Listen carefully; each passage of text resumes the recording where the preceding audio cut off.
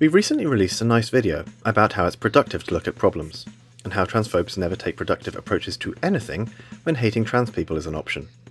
But if there's anything I love more than pointing out how transphobes are bad at everything, besides getting stoned, hanging with my friends, playing video games, spending quality time with my loved ones, hugging my cats, and otherwise having a life, it's flexing my biology knowledge on the people who think us transes don't understand biology. I mean, these are the people who claim the word woman is 60 million years old. For reference, scientists estimate that the human species is roughly 200,000 years old. English, recognisable by English speakers today, is roughly 1200 years old, turning 1201 this May. At least, that's what it put in its birthday registry. 2 more punches and it gets another free country to colonise. So, let's take a look at the movie Jurassic Park. Quite possibly my favourite personal movie. I first saw it when I was about 3 years old, and I still keep the McDonald's promotional cups. My dad wondered where they went. As with most science fiction, Jurassic Park tries to make the scientific information in the movies at least feel plausible, even if the tech to do those kinds of things isn't here yet, or might not even ever be. So, let's dive in. Mr. DNA. In the movies, the means by which the dinosaurs were created was by extracting DNA from mosquitoes preserved in amber. Let's start with that.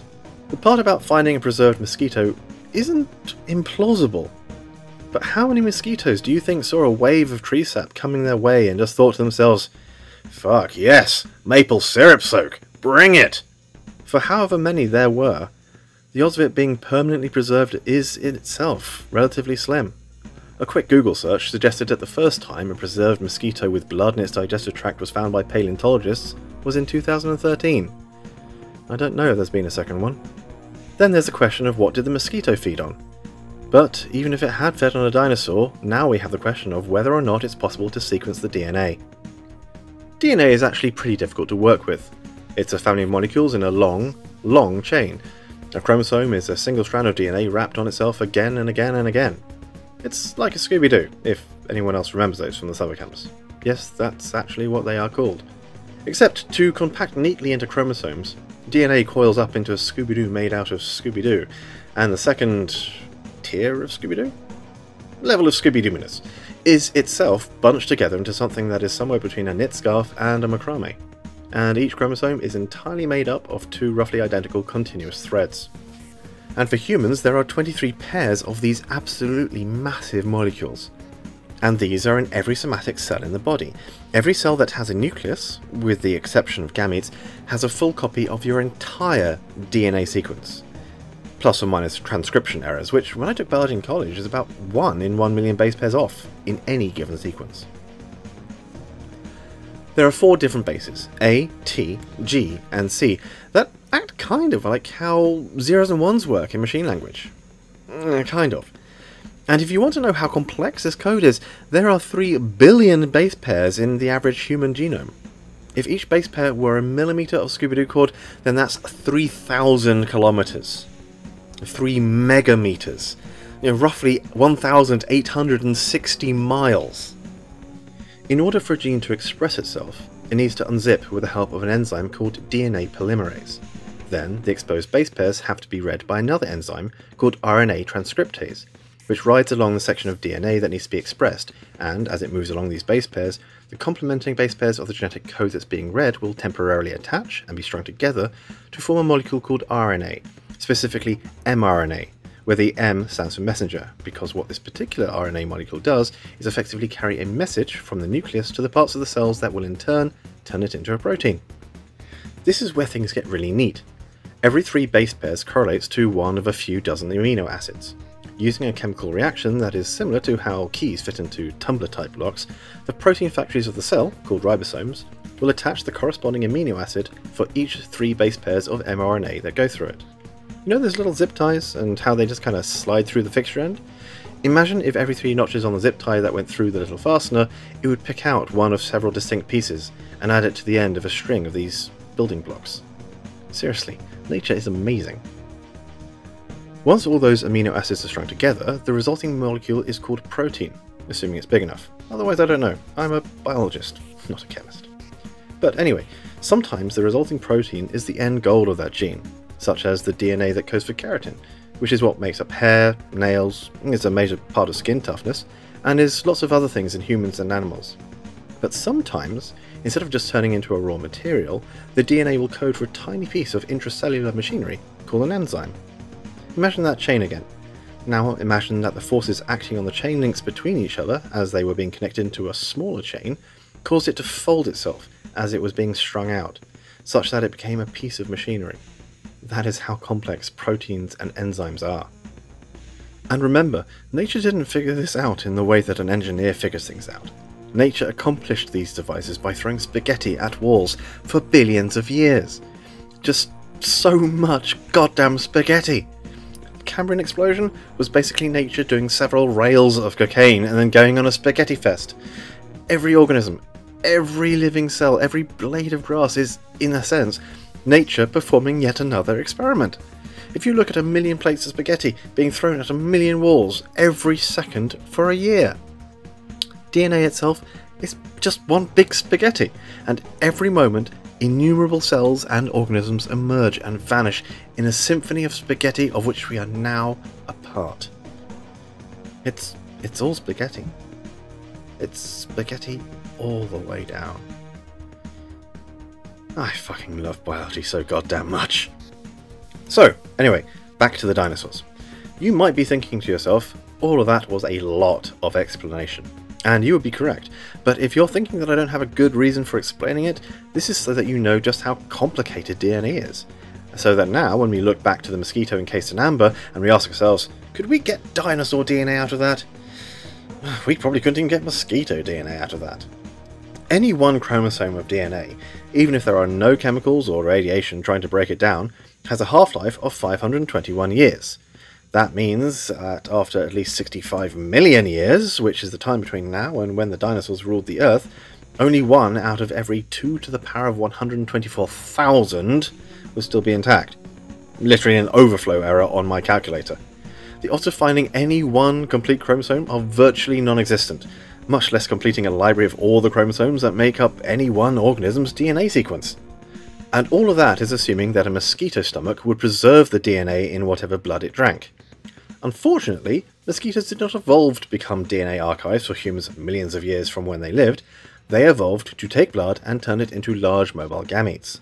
So, even if the mosquito died and was encased in amber mere seconds after drinking blood from a dinosaur, there are enough enzymes in its stomach that, unless it was also flash frozen or something so as to prevent any further chemical processes, all of the blood cells and all of the DNA will have been bombarded with digestive enzymes from the mosquito. Even if we could recover all of the DNA required to complete a full genome, in Jurassic Park the DNA recovered is depicted as fragmented and full of holes. So just imagine if you printed out the source code for Windows 10 on like a jillion pieces of printer paper with no page numbering, and the stack was thrown into a fan. And as an added bonus, maybe the mosquito also snacked on different dinosaurs, so some of the code is actually for Windows 8.1. So, given that we have found a grand total, to my knowledge at least, of 1 amber-preserved mosquito that had dinosaur blood inside of it, I think it's only realistic to assume that we will never be able to reconstruct the DNA of dinosaurs. But if we did, could we bring back the dinosaurs? If we lampshade the single most statistically improbable detail of this story, or suppose there's some alternative means to acquire dinosaur DNA, even then that question isn't so simple. Creating an organism from an existing set of genetic material is called cloning, and it is possible, but complicated. The normal start to a multicellular organism is when enough sperm cells meet a compatible egg cell that they erode the chemical barrier. One of them fuses with it, and the egg cell undergoes a chain reaction to lock out all but that one sperm cell. Together, the egg and sperm will have enough genetic material for one individual to be born. Jurassic Park frames DNA as the blueprint for making a living thing, but it's actually more complex than that. A blueprint is usually depicted as a static diagram that shows the end result, and may or may not provide assembly instructions. But DNA is instructions with no pictures, not just for assembling but also for using. Remember that metaphor because it's very important throughout this video. I mention this now because the egg itself might actually be the most realistic part of Jurassic Park's dinosaur generation, but I'm not sure on that. So, you know those boxes your IKEA furniture comes in? We all have the common trauma of those heavy-ass boxes full of boards and wooden dowels, and after several hours of anguish and weeping, you have a mediocre desk or bookshelf. Zygotes are basically like that, save for the crying because zygotes don't have feelings. At the molecular and cellular level, once an egg is fertilized, it's now an IKEA box, and the DNA is its instructions. But correct instructions for a desk won't help you if you have the parts for a bookshelf. Similarly, DNA isn't "here's the end result, make it so" much as a complex system of "do this thing in this order," or "when this happens, consult these instructions." The latter example is the purview of a field called epigenetics, which is too complex for this video. But for now, it's enough to know that it's possible to give an egg different instructions than what it originally had. But as for how effective it is, that's its own can of worms. An egg, like the kind laid by birds and reptiles, is supposed to contain enough nutrients for the zygote to get to whatever stage of growth the creature needs to be at to survive when it hatches. And here's the really weird part, you don't actually even need the shells for anything other than protection and support. But with or without the box, even if you have all of the contents for a dresser, if you try to make a bookcase you might come up short in some parts, perhaps even some critical parts. And perhaps if you have the right instructions you might be able to improvise, cut a long board in half to make 2 smaller boards, but if you are handed the supplies to make a sofa and asked to make a refrigerator, you're going to have a bad time. This is where we take a quick detour to Jurassic Park 3, arguably the worst of the Jurassic World movies. Like, seriously, the kids show was more well written. But there's a very important scene that shows raptors being grown in tanks that act as artificial wombs.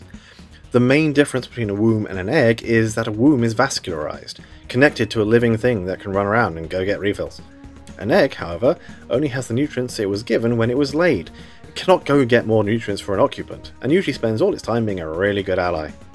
That's why mammals are a bit more likely for cloning to be viable. Jurassic Park uses ostrich eggs. You take out the ostrich embryo, and either throw it out, or eat it probably, and put the dinosaur embryo on the yolk. Then tape up the hole in the egg you made with a syringe. Or get one of those grape surgery machines, I don't know.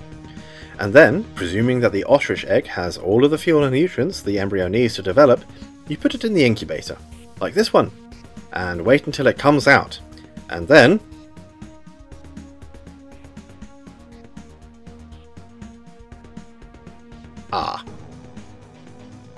In all seriousness, while it's plausible that if you were able to construct an egg, artificially or otherwise, or gestate the embryo in a similar animal, as scientists have considered doing with mammoth embryos into modern elephants, that's probably how we got Snuffleupagus. Even that has its own problems. Even if we get the dinosaur to hatch, or the extinct mammal to burst free from the sacred passage, if we clone it from just any somatic cell's DNA just by itself, it's gonna age young at best. This is because of a thing called aging, where the body of an organism stops working over time. But why would this apply to a clone? It turns out the likely culprit for what we experience as degenerative aging is DNA, or specifically a lack thereof. Every time your somatic cells divide, the entire genome is copied, and one copy goes into each half when the cell splits. This is called mitosis, and your cells are continually doing it. The only problem is, with each division, a tiny bit is lost. At the end of each DNA strand is a section called telomeres, which functions similar to the endy bits of your shoelaces. Those are called aglets, by the way. The shoelace ends, not the telomeres, those are called telomeres. But every single time a cell divides, each copy of DNA has shorter and shorter telomeres, until this clipping starts cutting into important code. You see, DNA isn't just important for creating an organism. It's not just a blueprint. It's work instructions, it's emergency protocols, it's instructions, infrastructure, setup and maintenance instructions, and normal operating procedure. And cells do not have consciousness. That's an emergent property of 86 billion cells, not the possession of any one. So if the DNA instruction for an important protein just ups and fucks off, the cell cannot make that protein anymore. Imagine if each day that you restarted your computer, your hard drive deleted a few bits from the end of itself. It might start with a buffer, but eventually you're going to start losing critical files for drivers. Things will start crashing as the values being referenced stop making any sense, and finally you shave off System 32, and it's time to get a new computer. But here's why that's relevant to cloning. When you take a somatic cell, extract its DNA, you bring with it all of the shortening of those aglets. I mean telomeres. So if the length of your telomeres is basically a burning candle and when you get to the end you die, you are copying an already shortened wick and putting it in a fresh new candle. Which is an even better metaphor than I thought, because it's plausible that some of the earlier genetic data to be lost is DNA that's only really relevant during embryonic development. In which case the cloning attempt would already be fruitless before we even got a mouth swab. Side note, some people have proposed a preventative solution to degenerative aging in humans. Just add more telomeres. There's going to be challenges beyond that to achieve indefinite lifespan for humans, such as avascular tissue which does not regenerate, ever, but that's another video.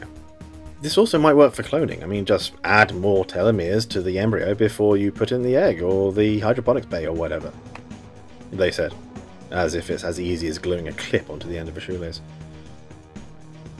Or we could try meiosis. That's the other kind of cell division, the kind that makes gametes. Normally there's pairs of stem cells in the testes, and they take turns splitting into a pair of gametes and then getting repopulated by the other. And we have no idea what the fuck happens in ovaries because that might only be observable in a lab with a very good microscope and very good timing. So, while that's how nature does it, probably not useful for cloning, even if we don't have a questionable sample. I mean, if you have access to the DNA of the cells that make gametes, then odds are you can just have the animals fuck. But I will confess, Benjamin Buttonosaurus is probably not your... Benjamin Button eats backwards, not early!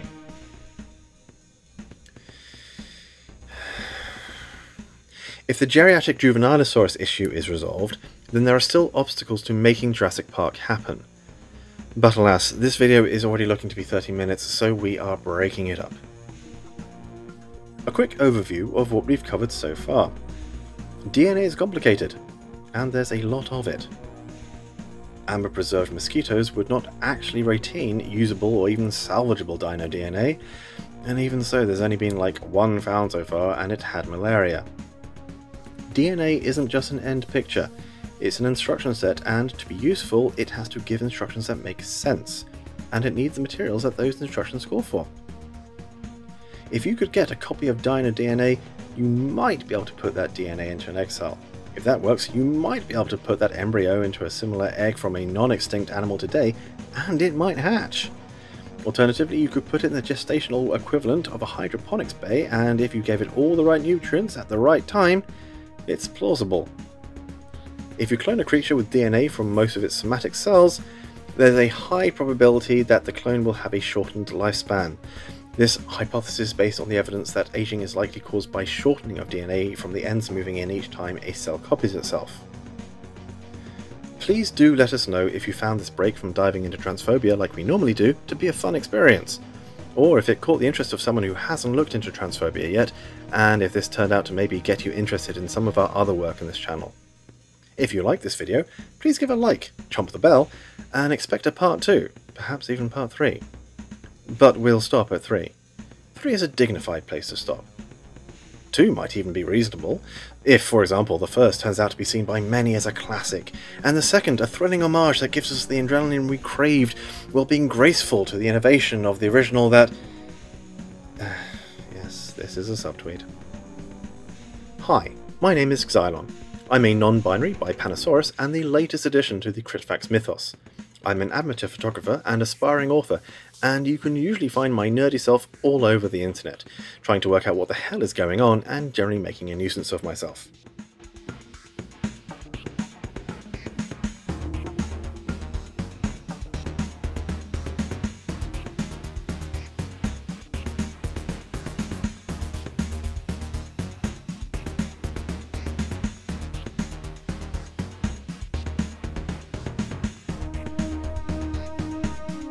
I would personally like to thank Lauren Ipsum. Oh, wait! We didn't even get to the lysine contingency!